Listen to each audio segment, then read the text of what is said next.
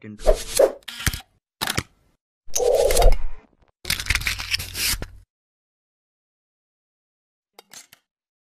Hi guys, welcome back to part 62 of the Arduino tutorials. In my previous video, we have learned the basics of Eyeblink sensor, and also we did some practical by interfacing with Arduino and controlling the LED based on Eyeblink. If you have missed that video, check out from the link in the description box. So in this video, we'll use the same Eyeblink sensor and make driver drowsiness detection project, in which when sensor detects driver is sleepy, the motor gradually reduces the speed and stop, buzzers start alerting, and hazard lights start blinking. So make sure you watch the complete video for better understanding. For this project, you need Arduino board, Eyeblink sensor,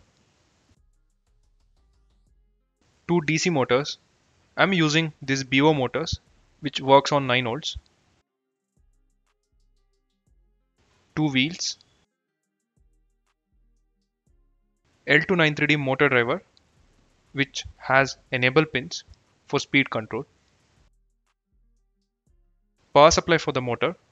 In my case, I'm using two 18650 cells, buzzer module, two LED bulbs, breadboard and jumper wires for easy connections, and at last a chassis to mount all these components.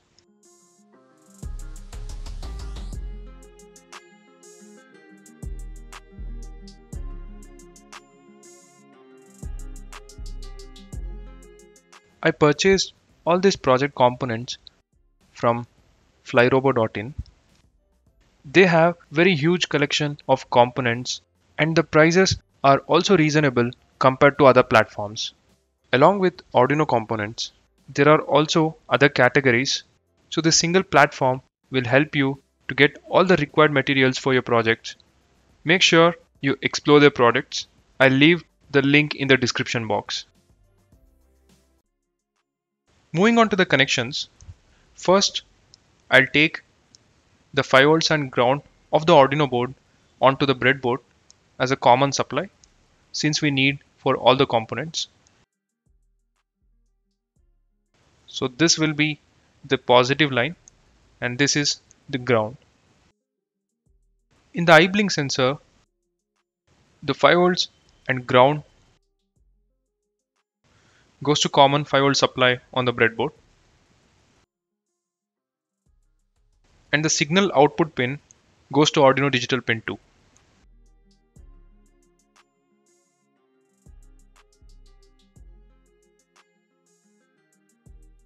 For the motor driver, the VCC and ground goes to common 5 volts and ground on the breadboard. The motor control pins input 1 and input 2 goes to Arduino digital pins 4 and 5. And the control pins input 3 and input 4 goes to Arduino digital pins 7 and 8. And for the speed control, the enable 1 pin goes to PWM pin 3 and enable 2 pin goes to PWM pin 6.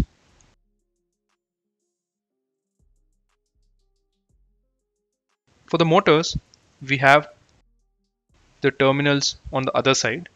So I'll directly connect the positive and negative terminals of both the motors.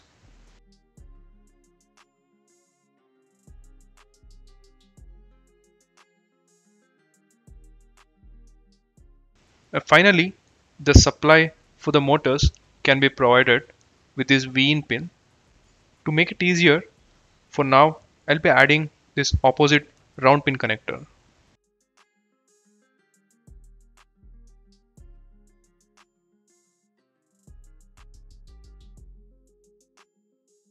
Next, for the buzzer module, the VCC and ground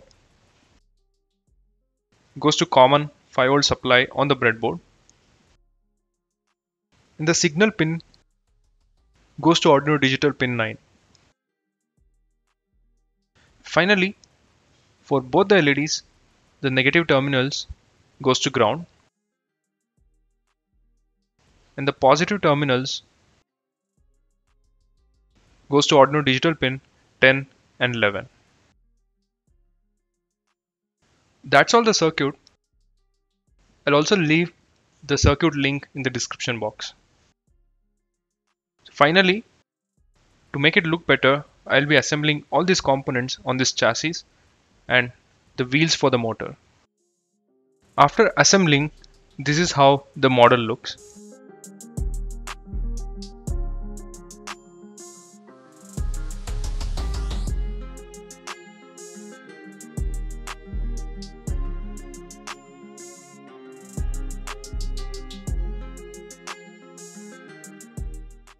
So this is the sensor I've kept with the long wires. Arduino at the front and breadboard is here. I've placed the buzzer at the front, motor driver and motors and wheels are placed at the bottom, and I've added the LEDs on both the corners. Now I'll connect Arduino to the computer with this USB.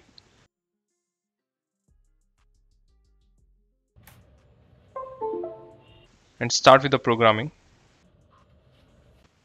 Moving on to the code. Here, for all the components used in this project, we have a separate tutorial videos in our playlist. So if you already watched those videos, it will be easy to understand this code. I've already written the code. I'll just go through the flow, how it works.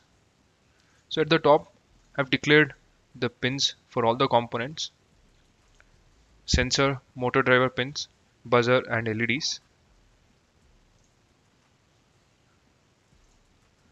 In the setup, I'm setting the pin modes for all the pins.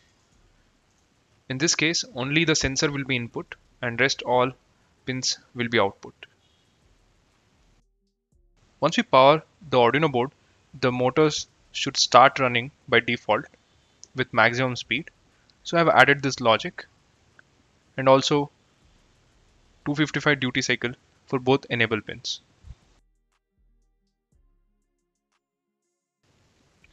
In the loop, I'm reading the sensor pin and storing the value here. So once we get the output from the sensor to this variable, we have to confirm whether it's actual sleep scenario or not. For that, I'm using a custom function with counter implementation. Once sensor gives the output, I'll be waiting till this 1200 count for confirmation. Once it reaches this value, the function returns true and we can proceed further. So here I'll be reducing the speed of the motor slowly using the analog write functions. So the duty cycle will slowly come down to 0 from 255 for both the enable pins. So after slowing down the motor, I'll be stopping the motors completely and activating the buzzer and LEDs. So here is the logic for LED and buzzer control. So this is how the code works. I'll upload this code and show you the practical demo.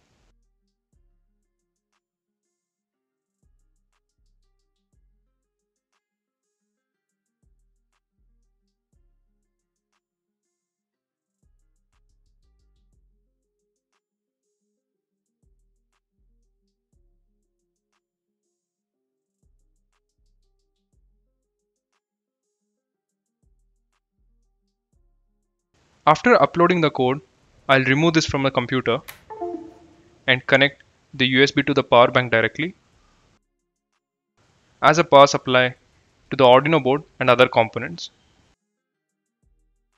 For the motor supply, I'll connect the lithium batteries to the motor driver.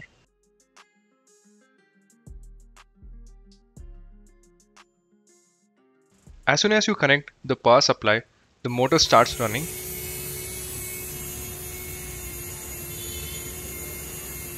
For normal eye blink, there is no impact, but if you close the eyes for a long time, the sleep condition is detected. The motors start reducing the speed slowly. Also, the buzzer makes sound and LEDs start blinking. Now to start the motors again, you have to press the reset button on the Arduino board.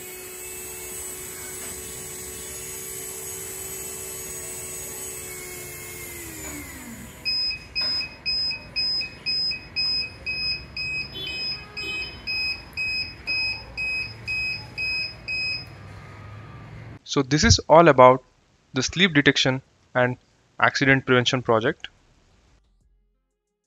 I hope it was interesting. For code and circuit diagram, visit the link provided in the description box. Stay tuned and subscribe for more interesting tutorials and projects. Thank you for watching.